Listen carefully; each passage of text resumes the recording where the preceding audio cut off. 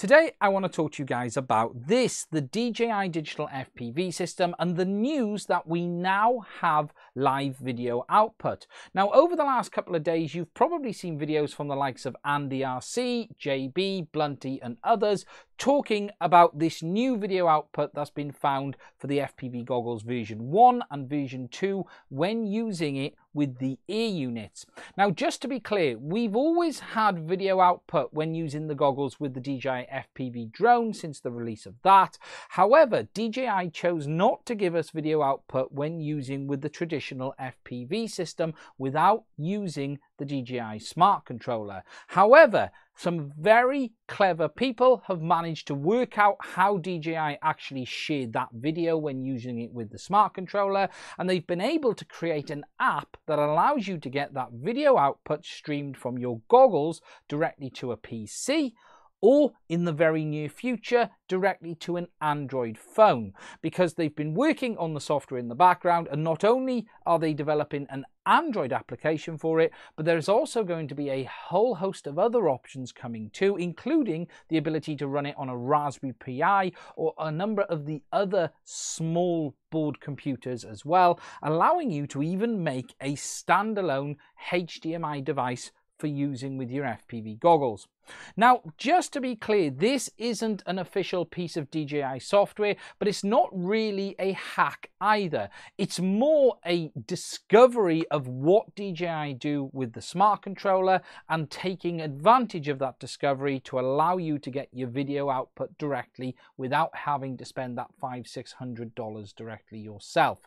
Now, what we're going to do now is just take a quick look at this in action, and I'll just show you it when connected to my PC. Here and now today, the only real options that are easy to get working is on a PC, but the Android app is in development, and you will probably see that released over the next couple of days, and when that does happen, I'll make another video about that as well.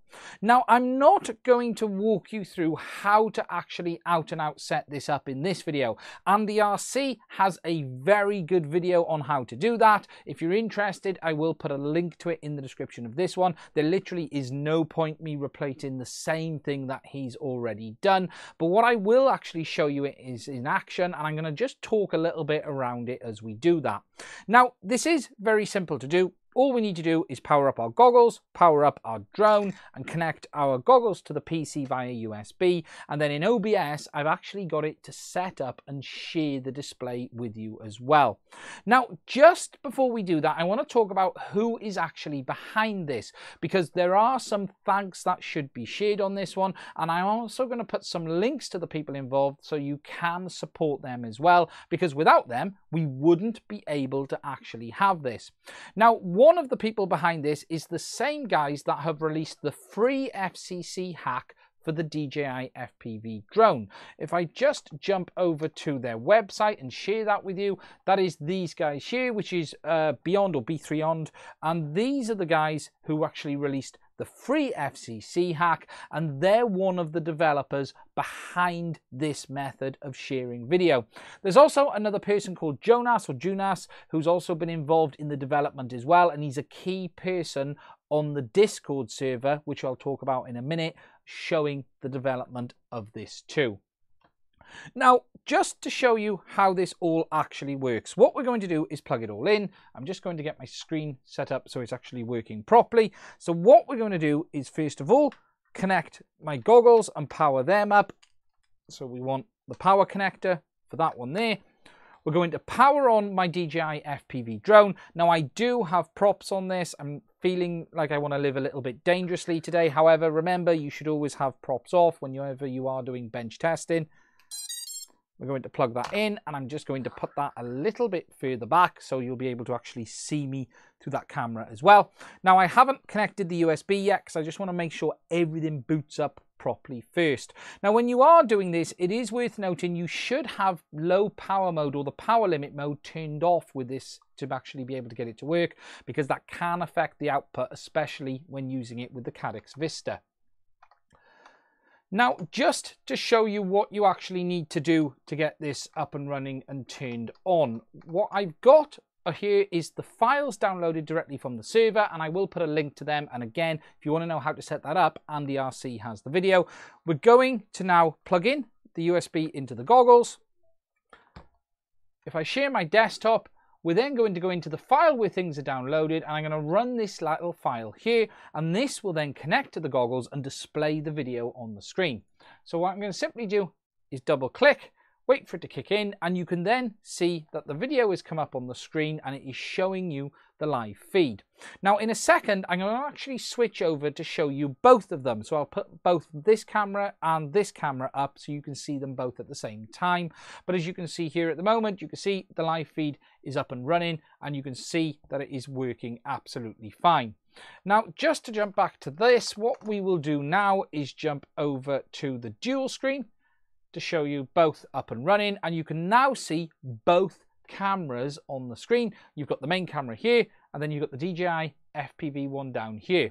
Now, just to talk a little bit about performance and latency on this. At this moment, this is very much alpha testing. This literally has just hit the streets, and there's a lot being learned around how the video output is handled and better ways of dealing with that video as the last couple of days have gone on.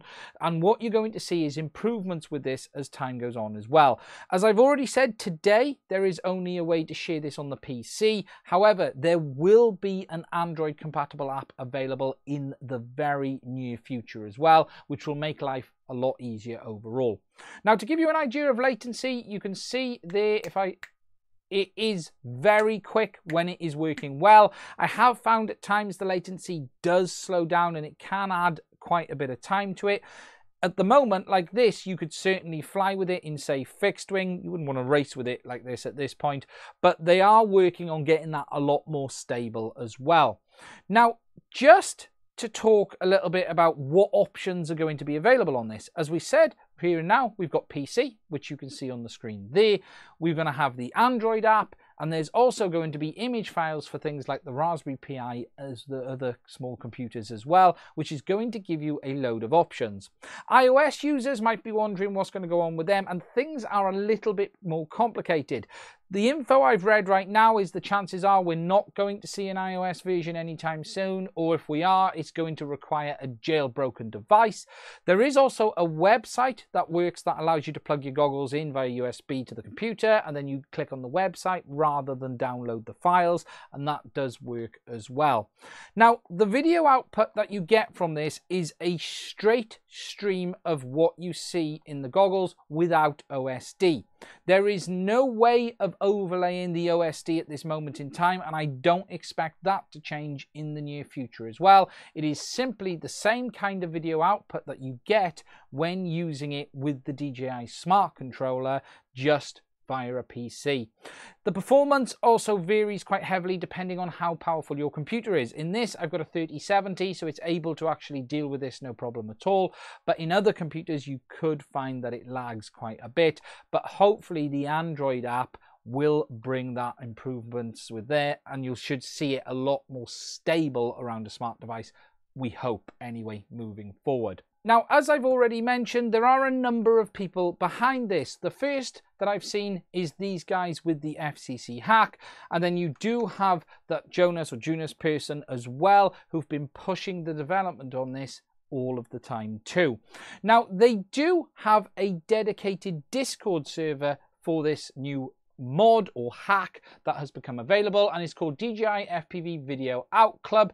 And on here you have quite a large community already of people who are talking and developing, and a lot of people have taken what's been done here and ran with it, and it's really interesting in a very short period of time just to see how this is developed. You can already see we've got groups for hardware, single board computers, and other interesting things as well. And people are putting more and more information and new tricks around this out all of the time.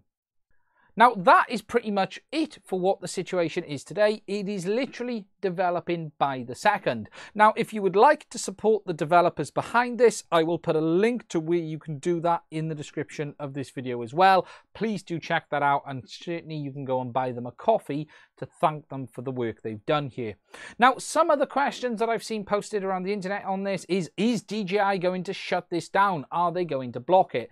My opinion is no. I don't really think they'll bother touching this. It really doesn't achieve anything. The people who needed to buy a smart controller to get video output have already done so, and I don't believe for 1 minute this system is driving any real sales of the smart controller that DJI will want to keep. Personally, I think they will pretty much ignore it because it isn't really a hack.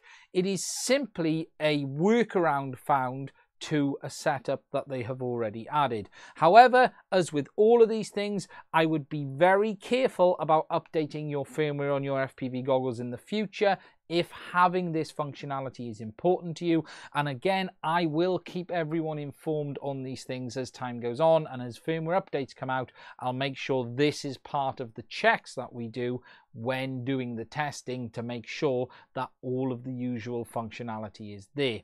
Now, that's it for this video. As I've said, if you're interested in seeing how to set it up, go check out Andy RC's one. There is a link to that in the description as well, because that's the simplest way of doing it.